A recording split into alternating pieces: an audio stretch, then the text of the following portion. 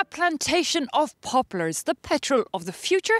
Well, that's what we're here to find out. This week, Environment is looking at innovative energy. Hello and welcome. Coming up in this week's show, French researchers try to identify the sweetest of trees with a high sugar content to produce a fruitful harvest of biodiesel. Meanwhile, in Spain, CO2 from a cement factory is sucked up by algae, leading to the mass production of biopetroleum. And finally, going electric. How green are the latest shiny engines to hit the road? They steer clear of polluting petrol, but nonetheless depend on power plants, many still fuelled by coal, to run smoothly. We'll be looking at all this and more, but first here's some other news in brief. China's hydropower has won permission to build a cascade of dams across a World Heritage Site, home to 80 different endangered species. Constructed along the New River, it is expected to generate the same amount of power as the Three Gorges Dam.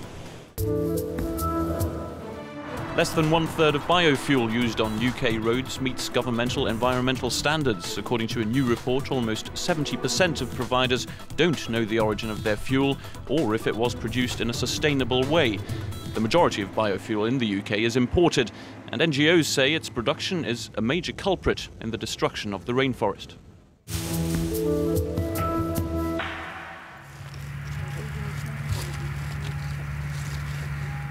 Well, we start here in this outdoor laboratory near Orléans in France. The aim here is to find the type of tree most suitable to the production of biofuels. One that can grow on land unsuitable for agriculture and so not compete with our food supplies.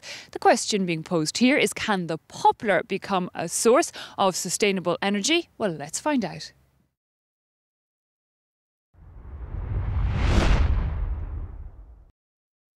A field of potential petrol. 2,700 different forms of the same tree, each with minor changes, crossbreeding, genetic modifications. These poplars are like lab rats in an experiment to find the tree that can yield the most green energy.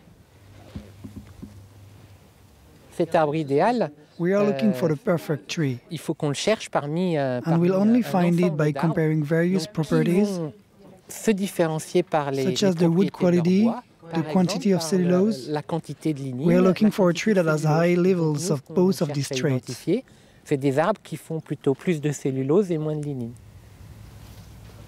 The poplar was picked for its natural ability to grow fast, spurting an average of 15 feet a year. What's more, it's hardy enough to grow almost anywhere, and in tough conditions. Here, researchers have pulled its trunk away from the direction of the sun, forcing the tree to push and strain to regain the line of the light. It's a trial that has led it to create a type of wood of particular interest to researchers. The tension wood's particular in that it has one very thick layer, a layer that's almost exclusively cellulose. From cellulose we can make glucose, and you can ferment this into ethanol, which can be used in biofuels. And while the French continue their experiments, across in Germany, the world's first bioethanol factory is expected to be up and running before the end of the year. The poplar and the willow will be the basis of sun diesel being produced here. Both trees are, for now at least, going to be taken in their natural form. And at that, the factory expects to be able to produce a maximum of 18 million litres a year. That's just enough to fill 15,000 cars. Well, from the tree, we turn to algae. For years already, scores of companies and laboratories around the world have been looking for ways of turning seaweed into a source of green energy.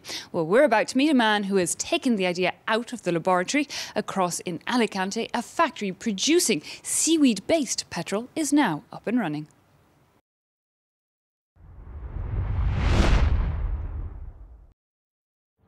The next industrial revolution may be underway in this ecological petrol factory. This plant accelerates the natural process by which fossil fuels are made. These tubes contain the raw materials, phytoplankton and recycled carbon dioxide. This piping allows us to transport the gases rejected by the cement factory next to us. These tubes then go underground to a compression room. That's where we mix the CO2 with the air, which feeds the microalgae. Then in these transparent tubes, the plankton flourish on the simple natural procedure of photosynthesis.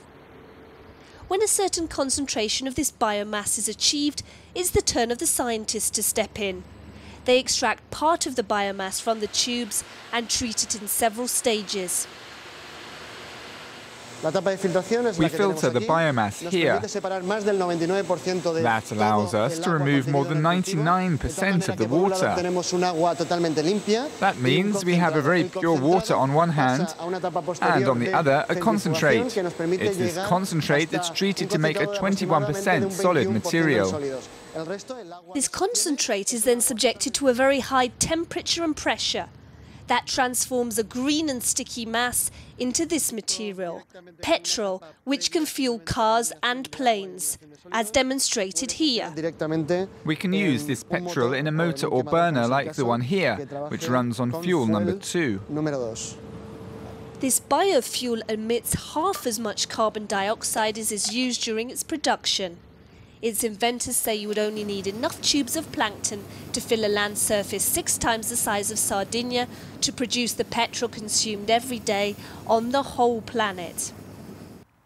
Well, finally, can you imagine the petrol pump being replaced by a battery swapping station? Well, that is the vision of advocates of the electric car. Manufacturers are putting more and more of them on the market every year.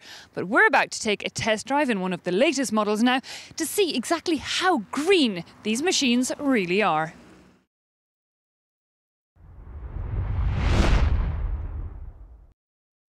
Welcome to Linfen, in China's Shanxi province and the most polluted city in the world. This huge industrial centre is home to hundreds of thousands of petrol-guzzling vehicles. Little wonder electric cars are a growing market here. But are they really the solution to cleaner transport?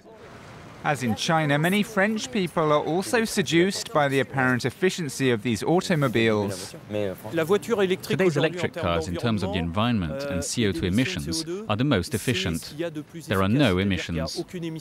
Not strictly true. While exhaust emissions are zero, electric cars still need to be recharged. The cars are powered by electricity. This electricity is supplied either by highly polluting power stations or by nuclear plants, where we still haven't solved the problem of waste disposal. More than 80% of the world's electricity comes from power stations that burn fossil fuels. The average petrol car gives off 161 grams of carbon dioxide every kilometre. An electric car in China needs 253 grams of CO2 to cover the same distance. In France, the figure is just 21 grams thanks to nuclear energy. There is something else to watch out for, though. Electric cars should be plugged in during periods of low consumption, such as in the night, to avoid a drain on the network. No doubt these vehicles can compete with the most efficient of petrol cars. Are they the future? Well, France expects to have 4 million of them on the road within 15 years. Well, that brings us to the end of this week's show. Have a good week and I'll see you again next time.